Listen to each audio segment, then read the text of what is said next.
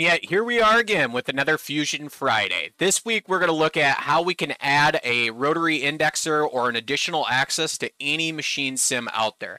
As you all can see over here on this Herco machine, we went ahead and added a 5th axis to an already 4th axis machine. And in the case of this machine, this is a head table kind of configuration.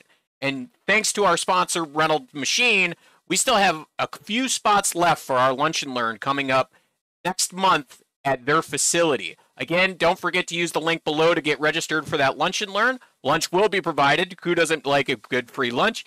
Let's go ahead and get into the software and see how this is done. Okay, so I have my rotary indexer opened up here, and we're going to go ahead and take a quick glance and see how it's prepped and if it's going to work for our application. So the key element that we need to keep in mind is in this case, we're adding either a 4th or a 5th axis. On the case of my Herco VMX series, we're actually utilizing this as a 5th axis mounted to the table since we have a head that is a 4th axis already. But looking at this file, the key element is we do need 2 components, one being the base of the rotary and then the other being the actual spindle that is going to rotate, so that when we set this up later, that all works with everything and there is no issues. So again, the very first thing I want to do is I want to verify that, I have 2 separate components here, the base and the rotary as 2 separate units, so that when we utilize these on our machine, we can use that to our advantage. So let's switch over to our machine.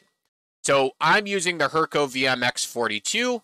As you can see here, this machine actually has a head 4th axis, and then we're adding a table 5th axis. So in our design workspace, we're going to go ahead and bring in that model. But before I do that, since we have a B-axis callout, let's make a new component, and that new component, we could actually call that our A-axis. In this case, I'm going to try to keep the format the same as much as I can, use a couple of underscores, and we want this to be on the table. So now that I've added in the component, let's go ahead and go to my design workspace and insert said component. So as that loads in, we got it inside of our actual model. I'm going to go ahead and slide it way up and out of the way so that we can work with it. I also like to personally position it as if it's going to go into the machine. So let's go ahead and get it spun up, down, and around. So now we are square to roughly where we want to have it orientated. We just don't have it placed yet. So I'm going to go ahead and hit OK. And just like that, we have our A-axis, which is our indexer. I'm going to break the link because we no longer need to have this associated out to anything. Again, not necessarily needed to create the component. I like to create the component to make life easy, because one thing I am going to do is I am going to take that base and I can associate that base with my actual x-axis on the table if I want it and things of that nature. I'm going to leave it as simple as possible for this build. The only other thing I'm really going to do is I'm going to utilize joints to be able to place that indexer down on the table. But first and foremost, let's go ahead and do a as-built joint. And the reason why I'm not seeing my as-built joint, as you can see here, is because I have no design history down at the bottom of my screen. So let's go ahead and get that design history turned on. So we're going to capture that design history.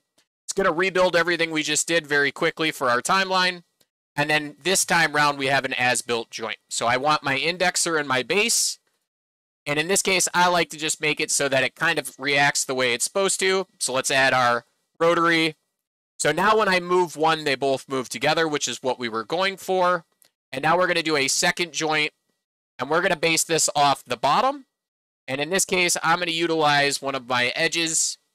And I'm going to place that accordingly. So again, we're going to grab one of our edges based on our joint motions, and we're going to place that guy down on our table, and I'm going to get it as close to center. So let's go ahead and grab that reference point. And as you can see, it's all twisted sideways. Common mistake again that happens. Let's go back and fix that by changing our selected position on the bottom of our indexer. So again, we're going to go off this face, and now we're going to grab that edge, which is going to allow us to snap down to our table. And then I'm going to bring it in a ways. I don't have any set measurements for this, but I want to keep it as far back as possible to maintain the maximum travel of my machine when we're actually machining things. So now that we have it placed, due to that joint that we made between our 2 components, we've now placed our indexer on our table. We can go ahead and switch over to the actual manufacture workspace. This is going to allow us to change some of the settings in our machine builder. So we go to utilities, we go to our machine builder, and the first thing we're going to do is we're going to edit the machine configuration. So based on the kinematics, we want to add an additional axis to the table. So what I'm going to do is I'm going to click X, and then I'm going to click Add, Rotary Axis, and that is going to be our A axis. In the case of this is an unlimited rotary axis, so there's no reason to set limits on range. In the event we are going to do an engine block or a head, we may want to limit how much we allow, because if we spin 360 degrees, we might smash that table. And again, that is very easy to set limited positive 120 to a negative 120, or vice versa, negative 120 to a positive 120. This is completely controllable to all of you, but we're just going to build this very simple in the event that we're going to put some simpler parts on it, not necessarily a head or an engine block. So now that we've added our A axis to our kinematics, the nice thing is our post processor is going to pick up on that automatically, because this post has already been built with that configuration. So we can hit OK here. So now that we've added the kinematics, we need to go in and position and add it to our actual machine setup. So we're going to go to Setup Machine, and the first thing I'm going to do is I'm going to change my part location. So currently it's set to dead center on the table. We actually want to reference anything and everything off the face of our platter on center. And the same thing goes is we now want to reference our A axis, which is that spindle, and we want to rotate around a center of rotation. The last thing I'll do is I'll actually add in my indexer here to my x-axis, so that works nice and easy based on what we have set. And now we can test that. So if we go ahead and look at our preview machine motions, I'm going to move my x-axis, and as you're seeing, it's just moving my indexer, so I need to make a fix there. But now my A-axis is spinning just the way it should. So let's go ahead and check a few more axes here. It looks like we don't have them all set. So let's go back and edit that one more time. So we're going to go to Setup Machine Configuration. I'm going to expand out my design tree, and then I'm going to pick everything as needed. So we have our static, which is selected. We now have our Z-axis. So we're going to go ahead and go to the left, pick our Z-axis. We're going to go to our U-axis. So again, that is now our B-axis, right? And then our center of rotation again. So this is where it can get a little tricky, and you may want to turn your design tree off. I'm going to make it easy by just grabbing that outside ring of that axis. And then we can set our Y-axis, again, using the organization on the left. And this is where on our X-axis, we want to actually bring in two different items. So I'm using Control to pick both of those and hit OK again. So let's test this one more time. So preview machine, we're going to go ahead and slide our A-axis, which is going to spin. We're going to slide our X-axis, which is our table, which is working. Y in and out. U, which is the tilting of our head. And then Z-axis up and down. So it looks like everything is working based on everything that we've selected. So let's go ahead and finish this out and save it. So now that we have it saved, we're going to give that a second to save. We're going to go ahead and import that. So I'm going to go ahead and switch screens, and we're going to open a new file and work from scratch. So now I have my blank file opened up. Let's go ahead and switch to the manufacturer workspace. I'm going to go ahead and go to my actual milling tab, and then I'm going to utilize my machine library.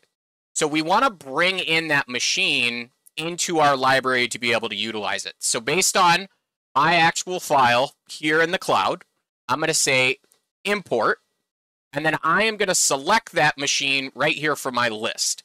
So this was the last area where I've saved that file 7 seconds ago. I'm going to select it. It's going to go ahead and bring that file in. And now that it's been saved, we can double check a few things here. So as we're seeing, we have a Y, X, A, and a Z, and a U. That could be also a B at the end of the day if that's how you wanted to signal it. In my case, I'm leaving it just as a U versus a V and a W. Either way, neither way is overly wrong at the end of the day. So now that I've actually imported that in, let's go ahead and give it a test by opening a file and running it through a couple of things. So I'm going to go ahead and open a file inside of my demo parts. So a lot of you have probably seen some of these parts. They are in the default Fusion library. I'm going to go ahead and grab this intro part right here, which is going to be way too big for that platter. but that's more than okay. So we'll give this a second to open up. And then from here, we're going to go ahead and swap out because that was a different machine. So let's go ahead and select our newest machine that we built. Again, verifying that that one there is the Y, X, and Z U. We actually want the one with the A axis. So we're going to select that. And then from there, we're going to go ahead and position everything. So we'll give this a second to load. So now that that's loaded in, we go ahead and go to our part position. And as you can see, based on everything and anything we're doing, I need to change my XYZ orientation before anything. So let's say we actually wanted our Z axis pointed this way as such. I'm going to work off of the actual selected point, which is going to be the bottom of my indexer, because that's going to be where I mount to my face. My X-axis is now pointed towards my rotary. So when we go back inside the Herco, it's going to look a little funky at the moment, but we can go ahead and go based off selected points again on our jigs and fixtures, sliding that over and placing it exactly where we want it. So I'm going to hit OK, and then we're going to create some tool paths here. So in this case, we have our adaptive clearing and our roughing. I'm going to go ahead and regenerate these two.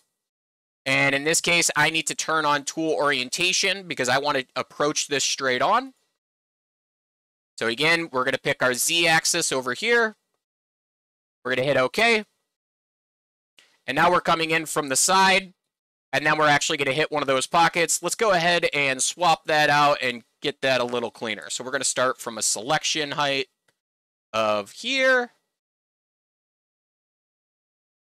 And now let's see what this looks like. So we're going to go ahead and simulate with machine. And we need to reposition ourselves because it came in a little crazy. And as you can see, again, that part was not necessarily designed for this configuration. It's a very small part. We may need a riser underneath that, but we're canted at that angle, which is causing a collision due to collision detection, which is great to see that everything is working as needed to get that to happen. So let's take a step back here real quick, and for this demonstration purpose, I'm just going to do one of these orientated sides. Again, we're going to simulate with machine. And from that, we have another collision, and I know why we have this collision. And the reason why we have this collision is because we never told the machine the tool, as you can see by this giant length. So again, we could always go back and fix this at any time. And I'm going to start by actually exiting out of the machine in my file and hitting save. And then if we go back to the machine itself, we could go ahead and make those changes. So again, as we're going to go back to our machine builder, we're going to do our setup. I failed to select where the tool is going to sit, which should sit directly inside the tool holder or the spindle of the machine. That only makes sense. And again, we're going to hit finish. And then from here, we're going to go ahead and save that. And just like that, we have a new version of that machine that should come through automatically. So let's go ahead and bring that back in. So we're going to go back and we're going to select that machine. It's telling me that there's a new version automatically found, so we're going to let that pass through since I just updated my machine configuration. So let's place that part. Again, we're going to go back to our setup here. You can see how everything kind of came through in one clean motion. And let's simulate with machine. So looking at our simulation this time, you can see our tool and our actual machine is much closer to where it needs to be. Again, I'm turning off the stock. Let's go ahead and make our base a little more transparent so we can see what's going on. And just like that, we're coming in based on adding a 5th axis, in this case, to a 4-axis machine. But at the end of the day, the idea is still the same to get that rotary on the table and get everything set up. Thanks again for watching my Fusion Friday videos. As always, we want more comments and likes. The more things that you tell us that you guys want to see, the more video content we can make. Don't forget to like and subscribe.